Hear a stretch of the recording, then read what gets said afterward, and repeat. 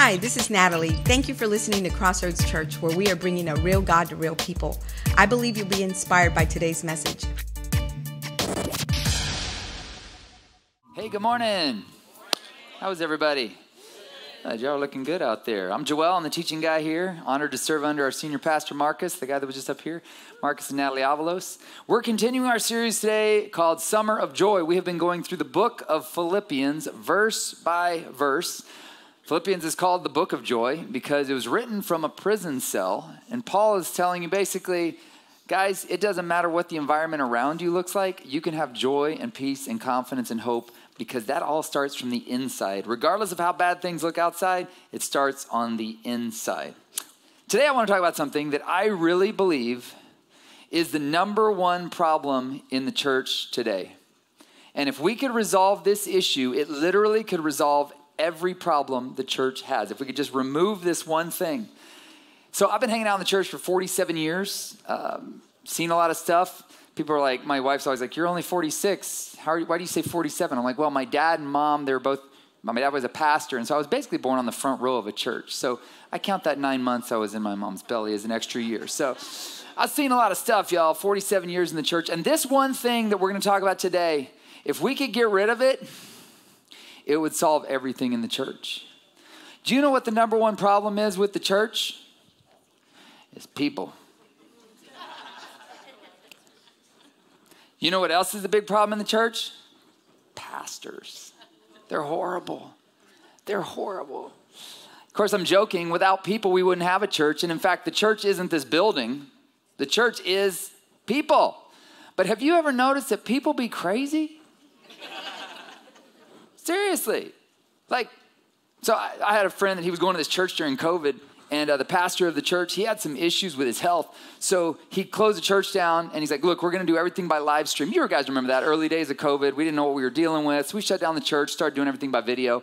Well, my friend, he decided he was like, I don't like watching church by myself in my house. So he started inviting friends over on Sunday morning to his house to watch the service. A lot of people started coming. So the pastor calls him up. He's like, you can't do that. And he's like, well, why? He's like, you're starting your own church. And my friend's like, what? We're watching the video of you preaching. It's just people from the church. He's like, yeah, but you're starting your own church. That's an unsanctioned church service. So they called him in before the board and they told him he can't do that. And anyways, they keep the church shut down. Well, a few weeks later, that same pastor, again, pastors be crazy, y'all. That same pastor finds out that a bunch of people from his church have started going to this other Baptist church in town because they opened. They were like, we can keep open. We can keep people safe. So he calls up all his church members, like, you can't go to those other churches. Like, why? He's like, because you're a member of our church. And it caused this big division and split over this. And I'll tell you what, if you've ever been involved in conflict in a church, church people are the worst sometimes. Do you know why? Because we are all convinced God is on our side. You're wrong. Jesus is with me. No, Jesus is with me and you're wrong. Right? We all want Jesus to be on our side.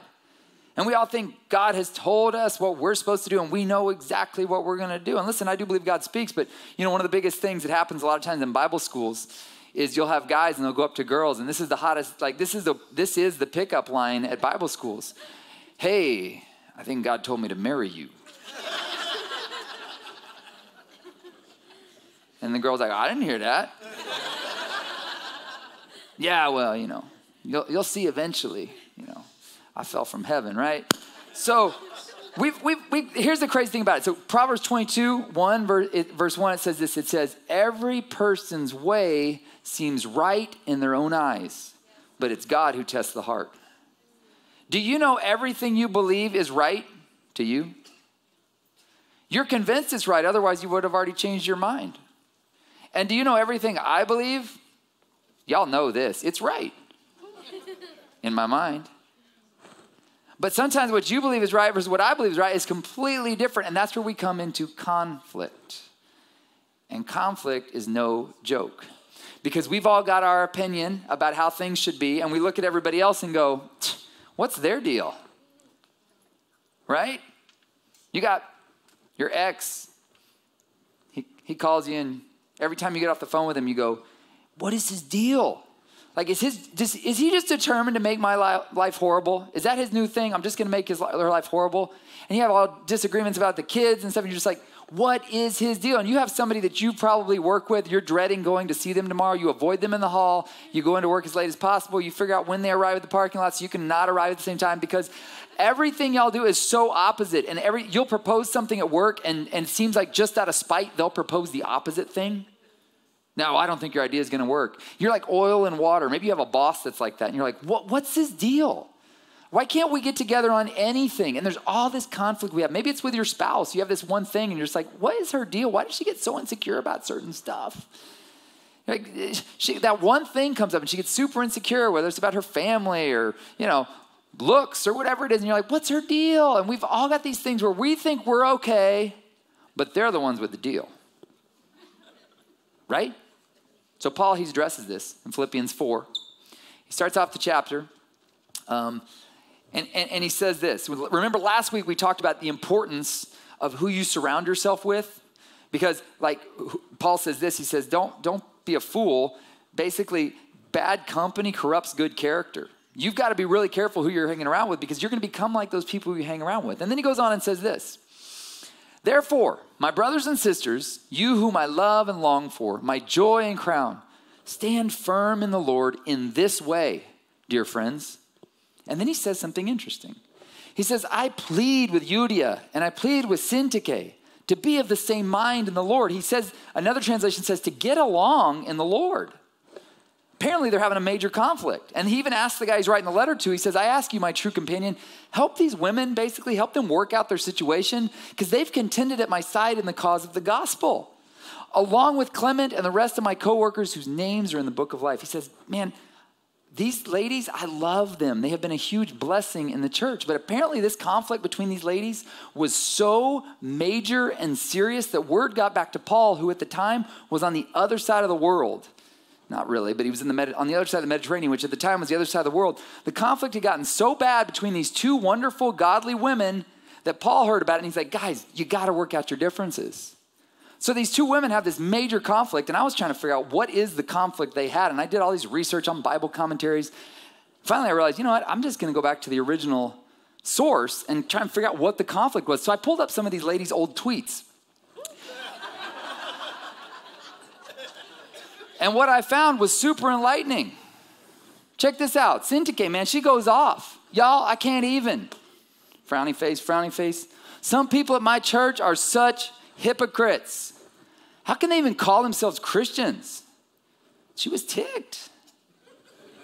Look at this, hashtag be loving. And then this one's really a slap. Wait till Paul finds out, hashtag. But it even got worse when check out who pipes in and responds. Euodia's like, seriously, if I treated people the way some Christians do, I couldn't live with myself. I mean, when your name starts with sin, what you expect? Ouch, that's like below the belt, y'all. Hashtag sinners with a Y, sinners, that's wrong. It got ugly. Now, just to be clear, this isn't real. These are not actual tweets from the actual characters. I made all that up. But my point was, I wanted to show you that conflict is nothing new. But the way conflict has shown up has morphed a little bit in our world, doesn't it? But there's always going to be conflict. And the way we can communicate our conflict shows up differently. But these ladies, apparently, they had a major disagreement. And Paul's like, guys, you've got to figure out a way to come together in the Lord. And he lays out exactly how to do that, I believe. But it can get lost because of the chapter markers in the Bible. So when the Bible was written, there were no chapter markers or verse markers. We added those later. Translators trying to help us kind of get the Bible a little bit, like a little more easy to go through it and to reference sections of the Bible. But in the original, there was no markers. So what you see is, you look at chapter 4. Chapter 4 starts like this, and you think, oh, it must be a new thought. It's not a new thought. It's the sequence of thought. So what we actually have to do is go back to chapter 3, verses 20 and 21, and see what Paul was talking about. And he actually references that, because remember here he says, therefore, my brothers and sisters, is the verse we just read, you whom I love and long for, my joy and my crown, stand firm in the Lord in this way. You go, wait, what way? Well, he already explained what way. And it's back in 3:20, something we covered last week, but we brushed past it. He says this, but guys, our citizenship is in heaven. And we eagerly await a Savior from there, the Lord Jesus Christ, who by the power that enables him to bring everything under his control will transform our lowly bodies so that they will be like his glorious body. Now, what he's saying here would have been very clear to the Philippians, but we may not catch it unless we understand a little context. Philippi was a very fascinating city. It was actually considered a little Rome. The people that lived in Philippi, it was populated by former Roman legion soldiers who had won a battle. And Rome said, look, you guys, you're never coming back to Rome. You're Romans. You've got all the rights and privileges of Romans. But you're setting up a little Rome way over here. Rome's over here, but you're setting up a little Rome right over here in what we would call modern day Greece. So they got this. He's like, guys, your citizenship, it's in heaven. And what they understood is, yeah, it's like our citizenship. We're Romans, but we're not made for Rome. We're made to occupy this space right here. And I think what Paul is saying is pretty powerful because here's the reality of it. All indications in the Bible is that when Jesus comes and he sets up his kingdom on earth, he's not going to swoop us off to heaven and we're all going to be strumming harps. The Bible indicates that we're going to rule and reign with him on a new heaven and a new earth. That's what Paul is saying here. He says, by the power that enables us to bring everything under his control, will transform our lowly bodies so they will be like his glorious body. You're going to get a brand new body. Thank God. Some of us are like, oh, I can't wait till the back pain goes away, right? You're going to be ruling and reigning a new heaven and a new earth. You're not going to be up in heaven strumming a harp because you weren't made for heaven. You're a citizen of heaven, but you're made for earth. And our job on the earth is this, to spread the glory of Jesus Christ across the earth. And we are Christ's ambassadors, Paul says in another version. And that's a whole different way of thinking of things. Because oftentimes we think that God's just going to swoop us up to heaven and we're going to be, oh, I'm back where I'm meant to be. No, that's not how it's going to work. He's going to come down and he's going to set everything right. And then he's going to give each one of us a job to help rule and reign with him over this new world that's imperfect. It's a perfect place to live. So that changes everything. But what he's saying is you already have that citizenship right now. So you already have a right and you get the rights and the responsibilities of a citizen of heaven right here on earth. And that changes everything. He's saying, guys, right now you have all the rights, you have all the privileges, like Pastor Marcus just read a second ago, all the benefits of being a citizen of heaven, but we're still called to live on this earth. And that's where things get complicated. Because we can rejoice in I'm a citizen of heaven. Oh, I love heaven. And then we got to go and work tomorrow next to that person. Or we got to drive home next to that person. And the conflict that y'all put aside to come to church and look all happy is going to come back up. The conflict is there. And we go, well, what do we do? And I think Paul, he's saying the key is realizing that your citizenship is in heaven. You live here, but your citizen's over there. And there's this really encouraging story where Paul actually has a conflict with somebody. I think it's really encouraging because it says, hey, Paul, the dude that wrote the Bible, actually had a conflict with somebody and they couldn't come to an agreement on it. So there's a story in Acts. It says, now Barnabas wanted to take with them John, called Mark, John Mark they called him. But Paul thought best not to take with them one who had withdrawn from them in Pamphylia and had not gone with them to the work. And there arose a sharp disagreement. One said, I think one version says a bitter disagreement. So that they separated from each other. So here's what's happening. This guy, John Mark, he was on a trip, a missionary trip with Paul and with Barnabas, but John's like, I got to go. And Paul was very offended by it. He was upset by this. Well, Barnabas is like, we need to give him, another chance. And Paul's like, nuh-uh, no soup for you. You're out of the club. It actually kind of reminds me of kind of the difference between Pastor Marcus and me. So Barnabas actually means son of encouragement. So you can imagine he was probably somebody who just saw the potential of people and he was like, man, I'm going to stick with them over and over again. I think about that. That's like the difference between Pastor Marcus and me. Pastor Marcus is willing to give people chance after chance after chance. All right.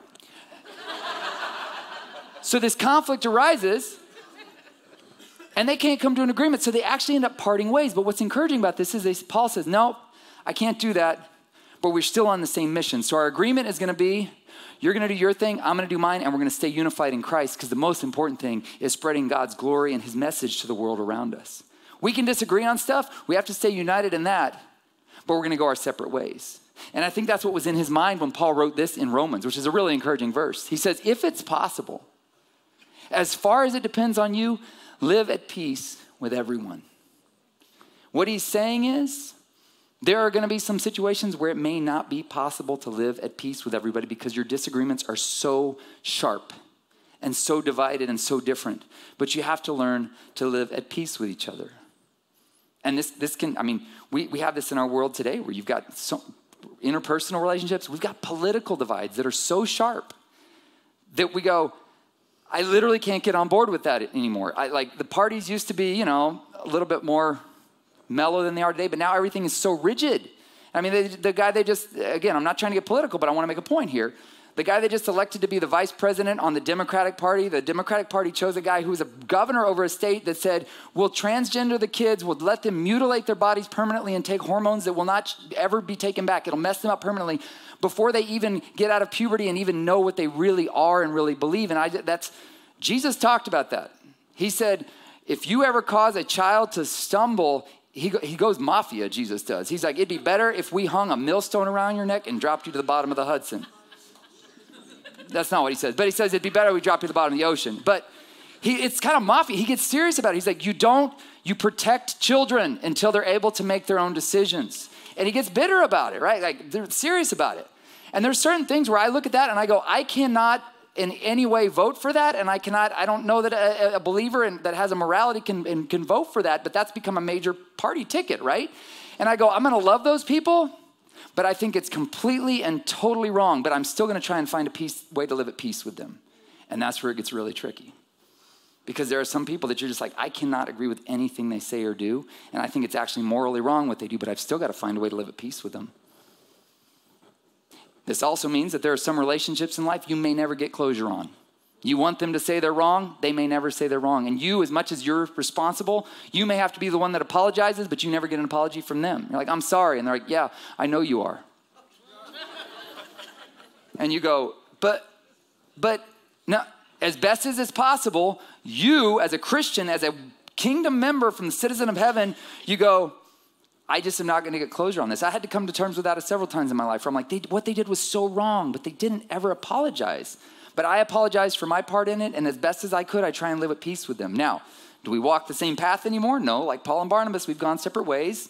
I don't question their salvation, but I say I can't stand with that. But I hold on to what I believe the Holy Spirit is guiding me as what I'm supposed to be doing. And again, there are some moral issues. I don't think there's any gray room on them. There's just no gray room on mutilating children in my mind, and I think the Bible is clear about that. There's no gray room in that, but I still have to learn to live at peace with those people. And this is the trench warfare every day. So here's the question I want to close with. We've got all these people that have different beliefs. How do we resolve our differences? And the honest truth is, I don't exactly know how, but I do know what's not going to work. We will never resolve our differences online. I know that you're convinced that you're going to make the post that changes the world. If I just say what's on my mind, I can't even. I got to say this. And everybody's going to go, oh, you're so right. Thank you. We repent in dust and ashes. No, it's not going to happen. It's not going to happen online. It's only going to happen in interpersonal relationship, which is why guarding the relationship and unity is so important. And this also means this. When there is a conflict and disagreement, it's not going to happen because you blasted them with truth. You must use minimum necessary force, because here's the thing. You may vanquish your foe with your truth that you say the Bible says this, and you may be absolutely right. But people who have been conquered don't usually like to hang out with the ones who conquered them. You may win the battle, but you lost the relationship, and this is where you use minimum necessary force. And you see the goal here is to live at peace with everyone. And I can destroy them, but they may not want to hang around with me anymore. And then I've lost the relationship and I have no ability to change their mind. And here's the really important thing, guys. People are not the enemy. The Bible says we wrestle not against flesh and blood. We wrestle against principalities and powers in high places. It's the mindsets that are really tainting ourselves. It's literally diabolical from the devil. Many of the mindsets we have that we're saying are good, they're actually from the devil. But you're never going to conquer it by just crushing a person. It's only by gently walking with them and saying, hey, here's here's where I believe about this, and I really believe this is what God says about it, and you do it in a loving way with minimum necessary force, standing your ground, but not to the point where you're crushing your enemy, because those who have been crushed don't like to hang out with those who crushed them. And here's my pro tip. If there is one piece of advice I can give you on how to do this right, this is my inspirational card. This is my Hallmark card. Y'all ready for this? Imagine this on a Hallmark card. Aim low. When you can't find agreement with anybody, find the lowest common point of agreement and start from there. That person at work that you just go, man, I think they're literally intentionally trying to cause conflict by opposing everything I say. Find a common point of agreement. Hey, do you like tacos? Me too. Let's go to tacos. And then you pay the bill. Let them eat as many tacos as they want. And then see where the conversation goes from there, because you found your common point of agreement. Your ex, who's just determined to make your life hell, you're absolutely convinced, come to this common agreement. I really want the best for our kids, and I think you do too. Yeah, I do want the best for our kids. Start there. And then you build slowly from there, finding common ground together, because the goal is, at best as possible within your ability, live at peace with everyone. And there are some things you just can't compromise on, but we still have to live at peace. And the most important thing, guys, we as a body of Christ, we got to get on the same page. Because if we can't even show unity in the house here, how are the people around us who don't even have the same core values and aren't even citizens of heaven yet are going to get on the same? Our goal is to let our light shine before men, that they may see our good works and glorify our Father in heaven. It's only going to happen as we choose to get along, even in spite of our differences, show love, and figure out how do we live at peace with one another. And Paul says it's really important. You guys receive that? Let me pray for you. Father, we thank you that you are the Prince of Peace. And Lord, I just pray that we would all humbly acknowledge we don't have the total corner on everything. You've given us enough truth that we can hang our hat on true things.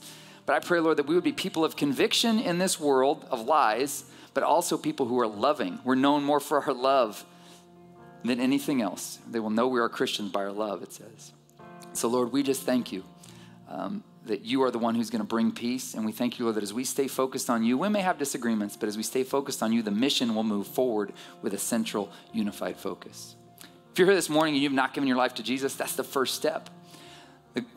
You got to get your life right with him. And when you ask for forgiveness of your sins, he will come and he will transfer you out of the kingdom of darkness, and he will set you up with him in eternity in the kingdom of light. And it starts when we acknowledge our need for him. I'm going to say a prayer in just a second. If you say this prayer and mean it in your heart, God is going to come and forgive your sins and set you up with him. Let's all say this prayer together. Lord Jesus, we repent of our sin. We turn from our way and we turn to your way. Help us walk in your truth. Amen. Hey, if you just said that prayer, welcome to the kingdom of God. We got some resources for you there under that do it again sign. Man, I pray that y'all will be peacemakers this week, speaking the truth, but seeking peace in everything you do. Be blessed. You're dismissed. If you are ever in the Seguin area, come visit us on Sunday mornings at 9 or 11 a.m. Or you can just download our app and receive our weekly messages right to your phone. Just text CC Seguin to 77977 and click on the link that you receive. May the remainder of your week be enriched with God's favor and blessings.